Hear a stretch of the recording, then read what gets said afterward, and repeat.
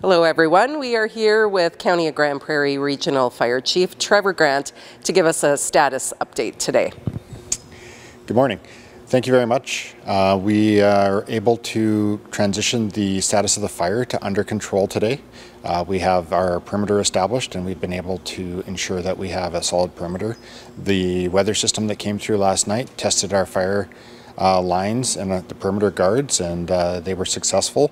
So having the under control, we are looking to be transitioning some residents back into their homes later today. So watch for some announcements about that.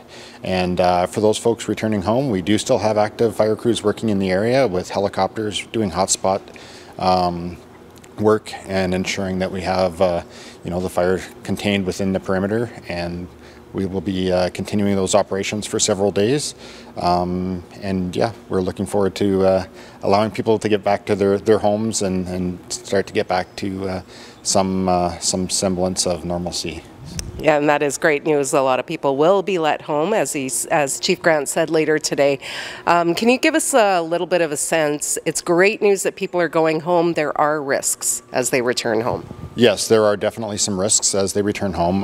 There are still going to be some trees that may have been affected by the fire, or some of our firefighting operations that they need to be aware of that may be a danger tree, as well as ash pits where the fire has actually burnt down under the soil, maybe into some root systems or into some peat, and those are some things that you need to watch out for when you're going to be moving around your home if it is in an area that has burnt over.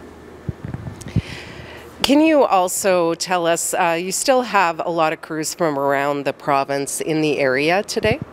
Yeah, that's correct. We do have crews from Strathmore and Chestermere, as well as the City of Calgary, and County of Grande Prairie crews as well. And we also have the Canadian military still on site. Some of those crews will be demobilizing over the next few days and be returning home because, there are a lot of other events taking place around the province, and we need to help support that as well. But those are the crews that we still have.